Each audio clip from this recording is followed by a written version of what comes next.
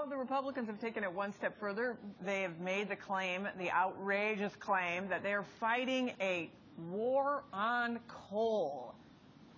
A war on coal. The industry has gotten an estimated $17 billion in coal subsidies in the past 6 years, and they think the Obama administration is waging a war on coal. And yet, the very last bill that the House passed this session was actually called the Stop the War on Coal Act, which rolls back environmental regulations on the coal industry. Now, Massachusetts Democratic Representative Edward Markey had this priceless response. When the Republicans say there is a war on coal, well, in a market sense, yes, there is a war. In the same sense that when we started using Macs and PCs, it was a war on typewriters. In the same sense that the horseless carriage was a war on horses. In the same sense that refrigerators were a war on salted meats. I just love that.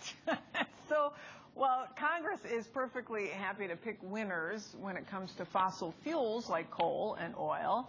As for renewables, not so much. Congress has decided not, as we have discussed here on the show, to extend the production tax credit for wind energy, even though that credit has helped boost the fledgling wind sector, which has already created more than 35,000 jobs since the credit went into effect. And still, Romney has called the clean energy investments a boondoggle. His campaign said that he would allow that wind credit to expire. One of the major beneficiaries of the tax credit is the swing state of Colorado, where as many as 5,000 of those wind energy jobs have been created. The president is now leading in Colorado by a very narrow margin, just 2 points, according to Real Clear Politics. Mitt Romney was in Colorado Monday and actually talked about energy independence and renewable energy, even though his policies would very clearly shrink the renewable energy sector to the point where you could drown it in a bathtub. Now for more on how clean energy is generating jobs and strengthening the Colorado economy, we're going to turn to Denver and Colorado Democratic Senator Mark Udall. Senator, it's so great to have you inside the war room tonight.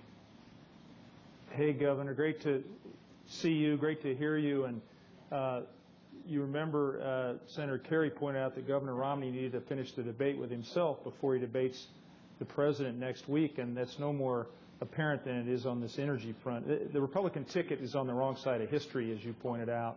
And isn't Ed Markey marvelous in the way he set up what the choice is? Yeah. Well, so Senator Udall, just talk about, from your perspective as senator from Colorado, how's the energy issue playing out in Colorado? We're an all of the above energy state, Jennifer. We have coal. We're producing a lot of natural gas. We have some oil. We have abundant wind and solar and geothermal.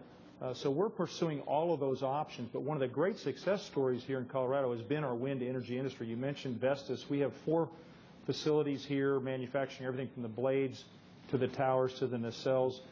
This will be close to your heart as the Michigan governor. 8,000 parts are needed in a wind turbine. I don't know how many parts go into an automobile, but the supply chain dynamic is really an exciting one here in Colorado. And then lo and behold, Mitt Romney comes to Colorado this summer and says he would let the production tax credit expire because somehow we're weighting the scales on the side of renewables.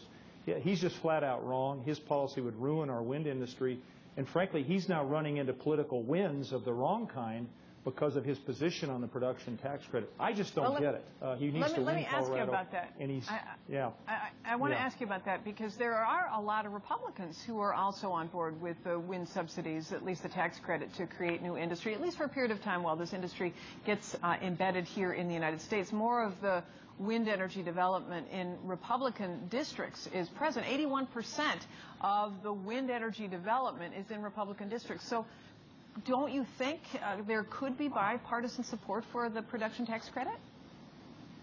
There is in the Senate. Senator Grassley, Senator Moran, Senator Brown, and others have been really supportive of extending the PTC. And by the way, what does the production tax credit do for rural communities? It's a cash crop that's predictable every year. Most of the wind blows in agricultural areas. We also have manufacturing states like yours in the Midwest that are dying to regain a manufacturing footing. And so again, this is beyond tone deaf on the part of the Romney campaign. Let me say one other thing. The wind industry doesn't expect to have this subsidy forever. They want it phased out. But as you said, it's a fledgling industry. It needs these incentives, and they've been very, very helpful in building our manufacturing base back to where we want it to be. Well, you personally have been testifying dozens of times on the Senate floor about this. And do you think that in lame duck it can get renewed? What's the likelihood of getting this production tax credit passed? It better get renewed in the lame duck. And by the way, by waiting that long, we will have hurt the industry because a lot of projects are being put on hold, as you know. And what we need to do is extend it not for a year in the lame duck, but for 2 years and make it retroactive. And that will help the industry have the certainty that we hear Republicans call for all the time. You hear this, there's uncertainty this and uncertainty that. And this is an enormous amount of uncertainty. The other thing I want to say, Governor, is that you think about all the policies that Romney proposes, although it's mostly in general statements. The lack of a PTC will cost us jobs that we already have in hand. Why would we let those jobs slip through our fingers and export jobs to China? It makes no sense.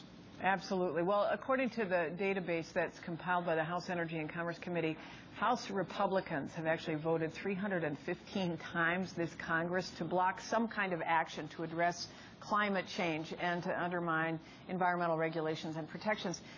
I don't know how we can get voters to recognize the obstructionism, especially when it comes to jobs, and throw the bums out. Maybe I should ask you this. Should there be a scientific literacy test to be a politician? Well, yes, there should be, number one. Number two, you remember in the Bush era, there was this faith-based approach to policymaking, and then there were many of us who were saying we ought to be reality-based and science-based. We need to go back to a science and reality-based approach to policymaking. And by the way, I sit on the Armed Services Committee. And who leads the fight on responding to climate change in a smart and 21st century way? It's the military, because they know that energy security will benefit us, that there'll be environmental benefits, and that the job creation will help get our economy back on its feet. It's a win-win-win. They're defending our country to make us independent from foreign oil too. That's lives in our military. I got to go, but Senator, I just so appreciate you joining me inside the war room. You're thoughtful. You're a battler for the things that are important, and hopefully we can get you some more help after the election. Thanks for joining us. Not next.